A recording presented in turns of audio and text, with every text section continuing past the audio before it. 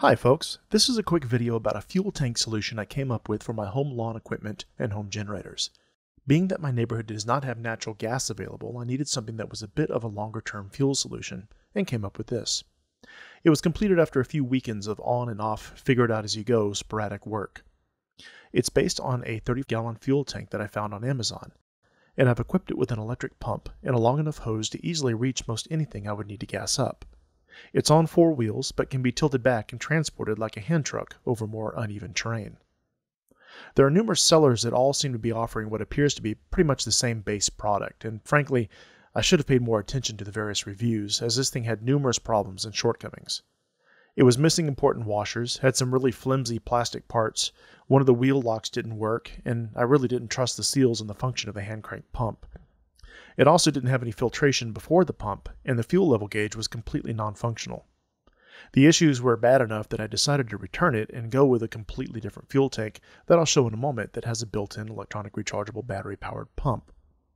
But as things shook out, I suppose due to its large bulky size and the various oddities with Amazon, I ended up with a full refund, being told to keep the defective tank. So I figured rather than trash it, I'd put the refunded money into making something functional and useful, so off we went. First off, the fuel tank cap they provided was a horrible thin plastic, and I needed something more substantial. I 3D printed a collar adapter that would thread over the non-standard Chinese threads, and on the other side allowed me to thread in a proper vented fuel cap. For the print I used PETG plastic filament that's known to be quite resistant to gasoline. I also wanted to equip it with an electric pump, so I needed a self-priming pump that would also draw up fuel from a distance. The tube it attaches to extends down to the bottom of the fuel tank and is much wider than a normal fuel line, so that's several feet that an electric pump would need to be able to draw up fuel from. And since the threads that the included hand crank pump would attach to were again very non-standard, a conventional pump designed for a similar purpose wouldn't work. So I got a rubber cork and attached a hose adapter to it, and sealed that inside the suction tube on the tank. A 3D printed cap goes over the threads and securely holds everything in place.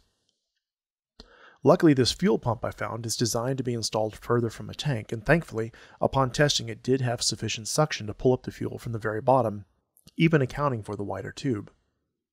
And even better, it has an internal check valve to keep the fuel in the tube from having to be drawn up from scratch every single time. And even better yet, this pump has a built-in fuel filter to help clean up any trash that might be picked up from the tank. Rubber fuel line connects everything together, but I needed a way to power it. I could have used a 12-volt lead-acid battery, but I really didn't want to deal with the hassles of charging it, especially when the tank would be living outdoors in an enclosed shed that doesn't have power. So running it on a portable drill battery seemed to be a good compromise. However, the drill battery is 18 volts and the pump is 12 volts, so I needed a voltage converter, and since I don't like being blown up, I needed a way to seal all this up such that any stray gas vapors would be unlikely to find an ignition source. So this ruled out a conventional switch to turn everything on and off that would risk sparking. My solution there was to incorporate an air switch as the power function. These are used on hot tubs and garbage disposals and such to allow power to be toggled in areas where it's unsafe to locate a conventional switch.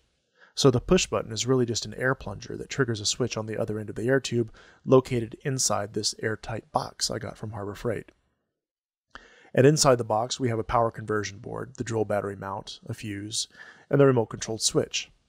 Another option here would have been a wireless switch with a remote control, but again, since this thing will be living in a shed, I didn't want a small handheld remote to get lost or covered in a layer of grime. So all the electronics are sealed in the box with gasket sealer on the places where things protrude through, and the box itself is held onto the tank with magnets. If I need to charge the battery, it's easy enough to swap it out since I have several of these from my other power tools. Just make sure it's powered down or simply disconnect the box and move it to a safe location. Next, we needed to work out the fuel nozzle.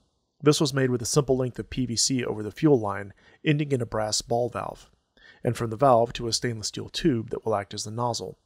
This allows me to easily turn off the flow of fuel and, if needed, insert it into a vehicle fuel tank inlet. And we also needed to deal with the grounding clamp, which formerly attached to that hand crank pump. I moved the connection here, since this was one of the few points with positive contact to the metal tank body. Now over here, the fuel indicator mechanism didn't work right. First off, the shaft on it was too long, such that anything other than a completely empty tank would make the indicator impact the top of the gauge. So that had to be trimmed down, and I added a cap onto it to make it easier to see. Next, after testing it, the float bulb was either filled with fuel and sank, or didn't have enough buoyancy to raise the mechanism. I drilled a hole in it to drain any fuel that may have accumulated in there and then sealed it with JB Weld, and since it still didn't float, purchased and attached another float to it with some stainless steel wire, which finally allowed it to function correctly. I also had to repair the locking mechanism on the front caster wheels. As I said, there were numerous issues with this tank as I received it, but most importantly, it was liquid tight. But in the end, I think I have something kind of cool that should be safe and meets my needs of storing enough fuel for my generators to run for an extended time, in addition to fueling up lawn equipment. And if the fuel ages longer than the fuel preservative is good for, I'll just pump it into one of my vehicles and then refill it with fresh gas. Would I recommend doing this? No, not really. As I said, this product on Amazon is really what I should have gone with in the first place. The capacity isn't as large, but it's designed for this type of purpose and includes a neat rechargeable electric pump. Just based on the reviews, it would probably only need the fuel line replaced in order to be dependable. But in any case, I thought perhaps my project here might inspire people in similar situations to come up with a solution for their needs. I've included the links to the STL files if you want to print the collars out and to the various parts I used. Let me know if you have any comments or if you have any questions or see any concerns, and have a great day.